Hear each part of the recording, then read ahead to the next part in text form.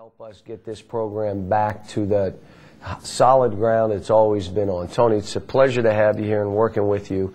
Let's talk about you coming back to the University of Kentucky, being on our staff. How has that been for you? It's been great, just learning a lot from you, and like I said, just having so many different guys on this team that I can actually teach and have them learn more about the NBA. You know, it's a hard thing because, again, can't be on the road recruiting, can't be on the floor coaching, but the interaction between he and the players is fun to see. Who taught you? I mean, when you were in high school, you came out as a great, great shooter. Who was that first person that grabbed you and said, hey, man, you can do this? I think having so many brothers, I have 5 brothers, so they really taught me the game of basketball, and shooting was something that really came from a lot of practice and just watching them play, and just getting in and out of the gym so much and getting up a lot of shots and repetition was one thing that made me a better player. Well, we gotta get after some of our guys right now, as you know. How about this? You had a record, 9 threes in Rupp Arena. We busted that out when the kid comes in and gets 11 on us from where was he from? Sam Houston State. I thought it was Ryder. I knew you'd know exactly who it was.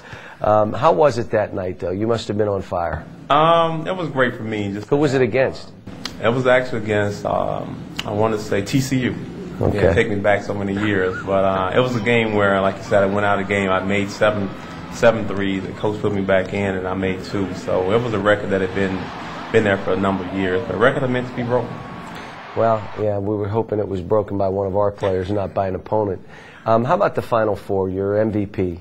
You guys win it. You know, we play you in the semis. You get like 7 threes against us, if I remember right. I was at UMass at the time, I say, against us. But that game where you're playing Syracuse in the final game, and you know, we're trying to talk to our players about the rush of a team victory that it's beyond you. It's bigger than you.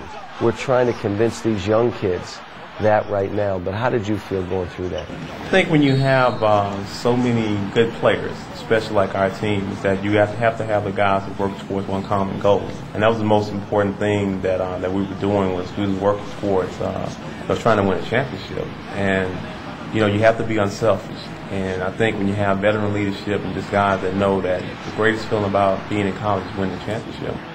You know, the thing we're trying to teach now, which is that team victory.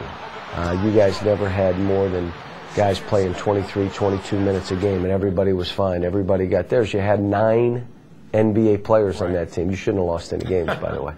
You had 9. But let me ask you, what would you give to our guards here, some advice of what you all went through?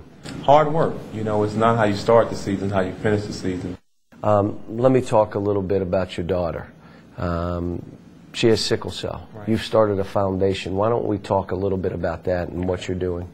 Yeah, we started the foundation in '03, and we started by doing golf tournaments and just having different charity events. And it's something that's special to me and something that's definitely dear to my heart, trying to reach out and help those families in need of like medicine and clothing. And we've been doing it, like I said, now for about 6 years. Wow, you know, touching lives that way. It's a pleasure having you here with us.